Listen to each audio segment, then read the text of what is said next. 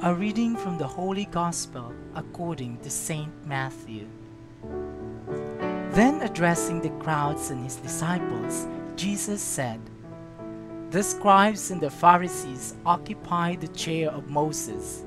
You must therefore do and observe what they tell you, but do not be guided by what they do, since they do not practice what they preach.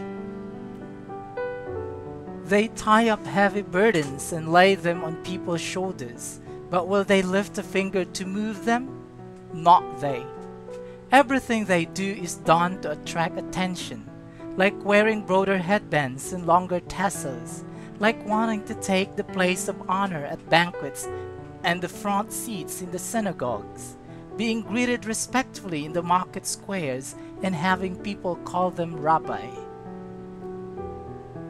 You, however, must not allow yourselves to be called Rabbi, since you have only one master, and you are all brothers.